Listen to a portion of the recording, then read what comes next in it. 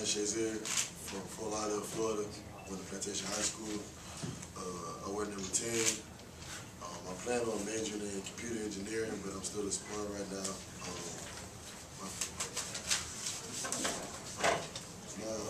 My little while at Ohio State, I've been pretty good.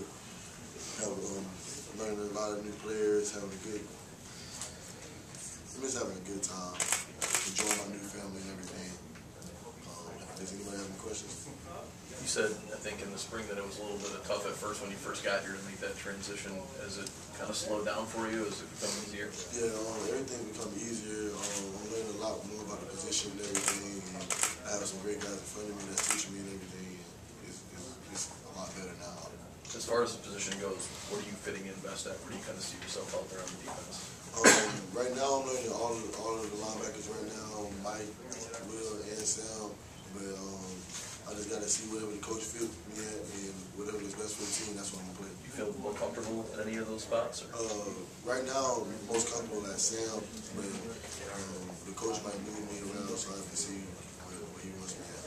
When you look, is that where there's a real opportunity to possibly even start this year? I mean, at Sam, do you sense that? Yeah, I have to see how everything goes through camp. Just keep working hard and practicing and doing what I have to do.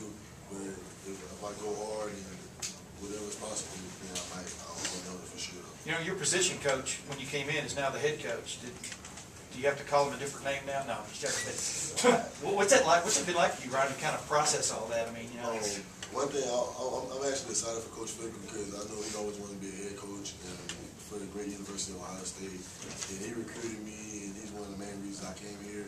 I love Coach Trust with them, but I'm really excited for Coach Fickle, and I'm really excited for this season. And then with that said, your new coach is Mike Vrabel, three-time Super Bowl winner, etc. What's the little bit interaction you've had with him? What's been your impression, and what's he told you he expects out of it? He expects great out of all of us, and toughness and everything, and to get turnovers. And he told me that he expects that out of all of us in this fast football. But I'm really excited because I learned a lot of stuff from the 3 weeks that he has been here and everything. Like just the simple things he just taught me, it makes a difference. I really like having him as my new coach also. Remember how cold you were during the spring? You happy with this warm weather? Yeah, I'm happy with the warm weather. It's starting to feel like Florida. It's too much like Florida. Thanks, Ryan. All right, thank you. Steve?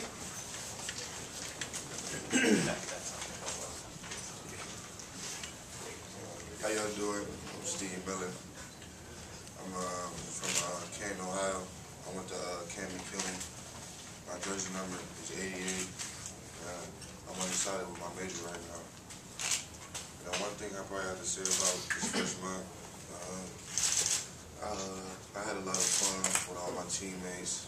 We bond a lot. I think this is a good class this year. Any questions?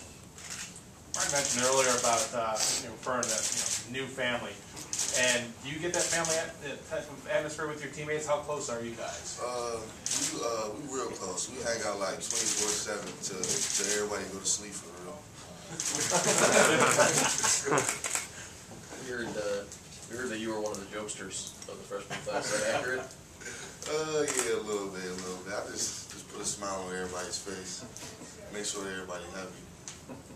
Steve, you're one of the guys who's wearing the JT wristbands. Can you talk about why you wear it, why that's important to you? I wear it because, man, he was a good guy to me. He recruited me strong.